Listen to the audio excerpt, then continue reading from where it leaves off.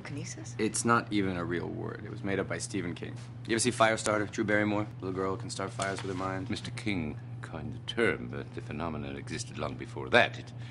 It's not that complicated, really. It's merely a form of telekinesis, the ability to move objects with the mind. Merely. However, with pyrokinetics, they can excite objects at a molecular level.